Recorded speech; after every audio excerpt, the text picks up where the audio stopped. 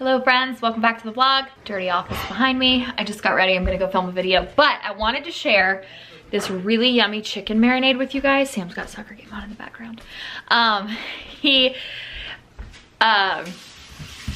Okay, this really yummy chicken marinade. So I don't actually measure it out. It's just the ingredients that are more delicious. I freeze chicken breasts when we get them because it's just, this is our house right now. But I was gonna say, be careful of putting the TV because that's CBS in there. Oh, they're weird about it? Okay. They pay a lot of... I'm sorry, it's our house, but like also Salem, like this cat just like so spoiled, it's insane. These animals, they are so obsessed with Sam. I just like, I'll walk out and all of them will just be sitting there staring at him. It's so not fair. They don't love me the way they love him. Okay, so the chicken breasts, when I get them in, it's just Sam and I, so I usually buy a big pack of chicken breasts. I'll stick 2 in a bag, a gallon-sized bag, and I'll freeze them.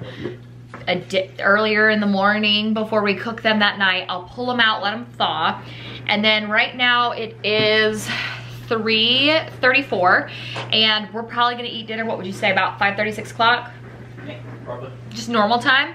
So they don't have to marinate long, but I throw everything into the bag itself. And it is so good. I literally go based off of the size of the chicken breast, so don't hate me for not having the actual like size increments. And then what I do is I let them marinate for a couple hours and then I'll pull them out. And this is actually a trick I learned on TikTok and it makes such a difference with your chicken. And I'll show you guys how I cook it. So you cook the chicken breast in a pot or a pan on the stove for about 3 to 5 minutes on each side, just depending on, you know, how thick they are. And then you stick them in the oven for 10 minutes or less. Again, it just kind of depends on how thick they are and how long they need to be cooked. Usually I do 400 for about 5 minutes because once I've cooked them 5 minutes on each side and then I stick them in the oven, something about that combo of cooking them on the oven, cooking them on the stovetop and then putting them in the oven makes the chicken so juicy. And then this marinade is gonna really kind of give it a crispy like outside. So when I tell you guys we have been eating this chicken non-stop, I am not kidding. So it's this chicken and then we're gonna do broccoli, like roasted broccoli and roasted carrots. So that has been like our favorite meal. Sam and I both have been eating and craving the roasted carrots like it is nobody's job. So I'm gonna share that with you guys and then I actually need to go get filming. Okay, so not a ton of stuff. Salt and pepper, very simple. This is the key. Thyme. Okay, onion powder, olive oil, and then a little bit of minced garlic. I literally just throw in however much olive oil I feel. These chicken breasts are fairly large, so I'll do not that much. I'm sorry, I'm the worst. I feel like I'm always sharing these recipes, like my mom's chili. I'll share my mom's chili recipe and I'll be like, I don't really follow that anymore. Once you get the hang of it, you just kind of go for it. A little bit of each. I actually do a decent amount of onion powder and the minced garlic too, because that's really good. But I'm telling you, thyme, that is key, okay? Thyme on pork is really good too. I just eyeball it. Much minced garlic. Goodness, he's out there barking at somebody. Oh, he is mad. Must be like getting close to the house. Just make sure it's all in there. All right, I'm gonna stick it back in the fridge for a couple hours and then we'll cook it. I also wanted to show you guys my super fashionable look for the day. Like, look at this, just so stylish. I have on, about to film a video, so this is that new sweatshirt from the last vlog. It's from Abercrombie, and then I have on my sleep shorts because I didn't want to put pants on. I'm gonna have to. And I have my lovely pale legs. So killing it. But I actually need to quit procrastinating now because we're gonna lose daylight soon if I'm not careful. Sam's kind of cutting up some of the chicken. Cutting stuff off the chicken. So, roasted veggies. I actually do get this question a lot. So that, can you tell that Sam did this and not me? Like, look how OCD. It's so funny. Okay, so I get the question a lot of how do you roast them? Do you put anything crazy on them? So we actually don't. We just do olive oil, salt, and pepper. These little 2 pieces are for Doug. He literally just cut chicken to give me to cook for Doug. A dog. No wonder you're his favorite. Okay, my arm is like really sore. My hands are freezing holding this chicken straight out of the fridge. I know, it's so cold in this house. All right, so we just do olive oil, salt, and pepper. It is easiest for us. I feel like this food doesn't need a ton of stuff. You can add other things if you want. It's just not, that trash is gonna have to go out tonight. I'm about to do it right now. I just don't think you need all that stuff. Okay, so salt, pepper.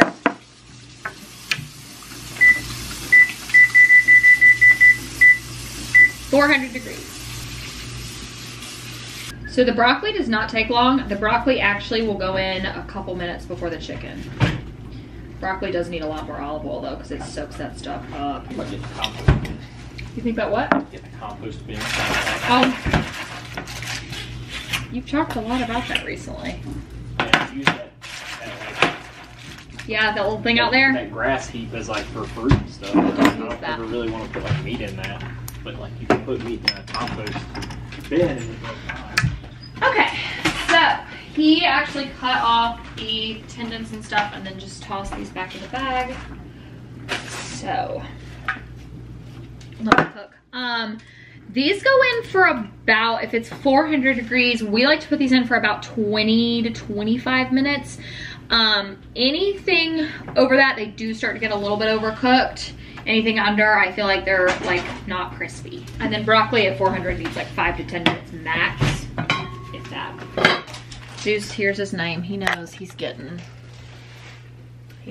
some chicken. So Sam actually cut the chicken breasts in half, so they probably won't even take as long as I thought they would.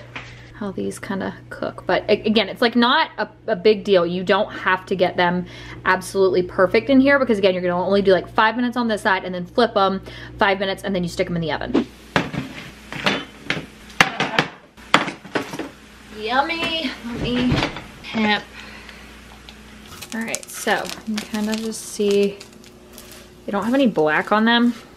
Usually like them too, because I like mine like super crispy carrots, but these are good.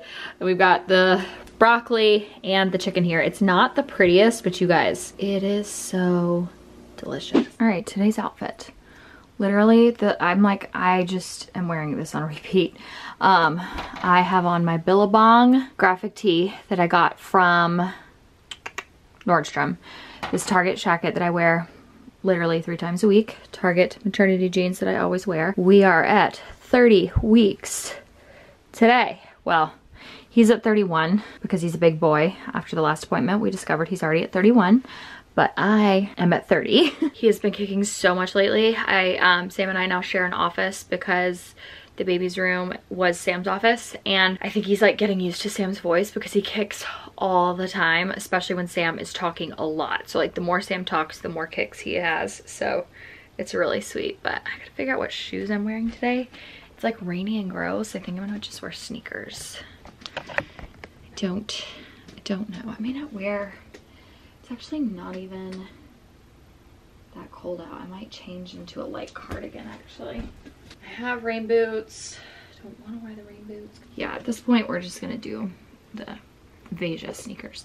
But this baby is moving so much. I definitely was telling one of my girlfriends who announced she's pregnant last week. I think it was like last Saturday. She will be, actually she's 14 weeks today. Oh my God, she's in the 2nd trimester. We found out she was pregnant when she was like 8 weeks. I think she was almost 8 weeks. She was like a couple days shy. And the reason we found out was because we were having a Christmas party. Our friend group was, and her husband showed up and he kind of stood in the doorway, and we all turned around and we were like, what's wrong? And he was like, Samantha won't be coming. And I was like, oh my gosh, she's pregnant. And he was like, yeah, she's not doing well. So God help her, she is still in the thick of it.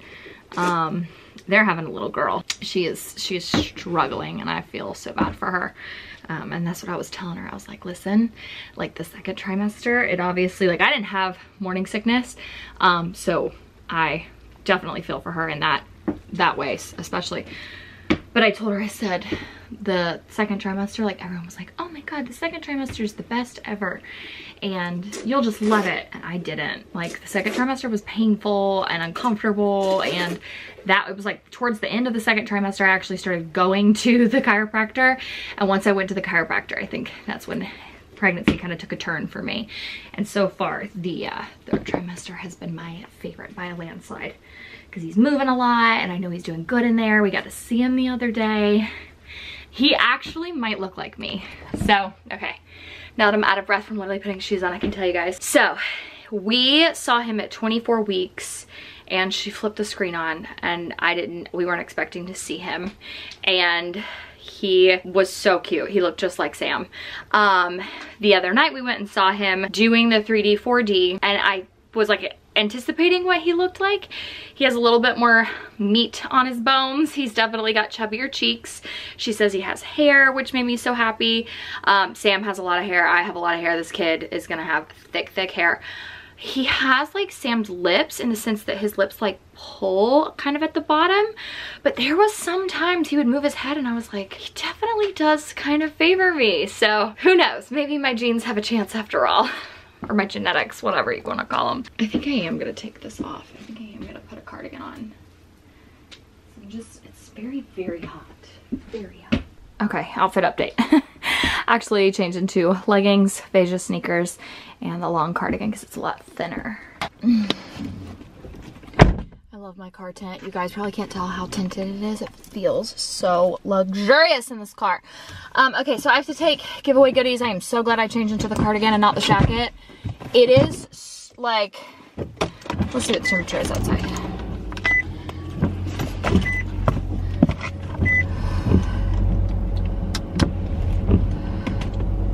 Yeah, that's about what I thought, 60 degrees. It's probably it feels a little cooler because there's wind, but like what, it's February. What is happening? And there's like parts of the country right now, like Houston is covered in freaking snow. So I'm going to run an errand. I have to go to the post office, I have to go to the UPS store, and then I'm gonna swing back through Zaxby's and get some yummy food because your girl wants a Zaxby's garden salad. So, all right, I just came all the way out here to my P.O. box. Y'all, I've had the worst luck with mail today. First of all, I'm irritable and I'm tired all of a sudden. Kind of not in a good mood. But I've had the worst luck today. So I got out of the driveway. So I always will ship giveaway packages and stuff from my P.O. box mail office because I'll come out here and actually check it because I'm not really good about coming out here and checking it. So I turned out of my driveway and I turned left. I should have turned right to come to ship everything first. So ended up going to the UPS store, taking back this horrendous jacket that I purchased, and it did not say on there that it needed to be boxed up, but when I got in, she like very confidently was like, this has to have a box on it, and she like said the computer's saying it has to have a box on it, and I was like, okay, so just sell me a box. I don't care, I'm not coming back, sell me a box. So I go get Sam and I lunch, coming home, pass another post office that's not my P.O. box place. They're closed because it's lunch because I waited too long. Finally, I get here after lunch. The system's not working. They get it working. I go to check my P.O. box and I don't have the mother effing key. the post office gods are just like, girl, no mail for you today. So I texted Sam, while I'm out here, there's this cute little coffee shop close by. I'm gonna go get a chai tea latte. I just pray to God that I feel better because I definitely have been feeling a lot more in the afternoons, very, very tired. I know that's like third trimester fatigue hitting, but I gotta keep it pushing. He's actually home right now doing something important for work, so he's probably not gonna respond to my text, but I asked him if he wanted anything. Oh well. UPS is just, UPS and USPS, actually, it's both of them. It's just not my day today. It's not my day. So, what is the brand? Oop. So this is the high chair. The Stoke, I think, Trip Trap high chair.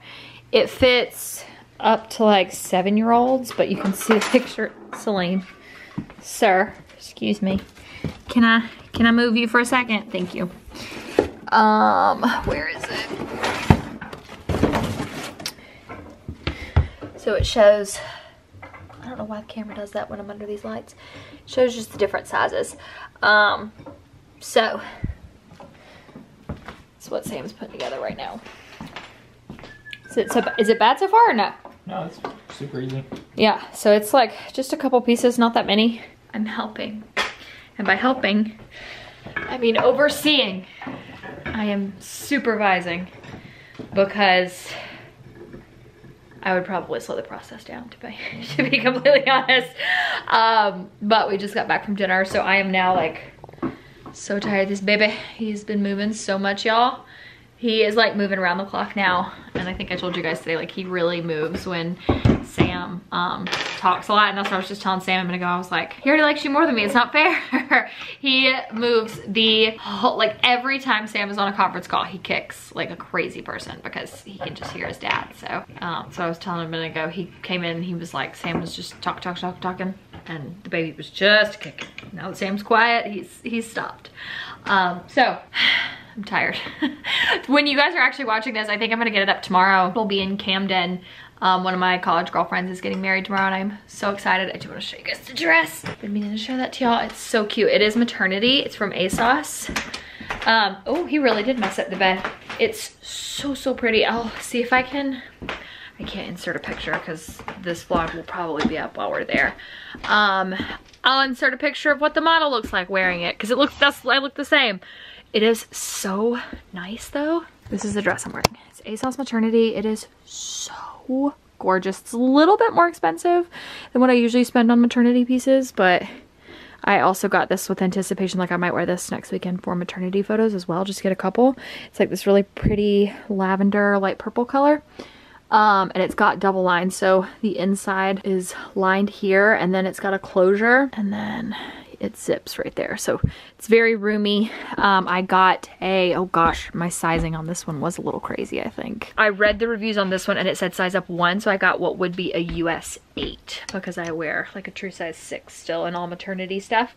So that's what I'm wearing tomorrow. She's having like a little, or she's not having a nicer wedding in the sense of like we're required to have a dress code, but I know my girl Ellie, we gonna dress nice. I know her. I know what her expectation level is. And I know what her dress looks like, so yeah. All right, so that's it. I'm out of breath. Gonna go shower, put on some self-tanner, probably give myself a facial because it has been so long since I've done that and my skin is so dry. So thank you guys for watching the vlog and we will see you next time.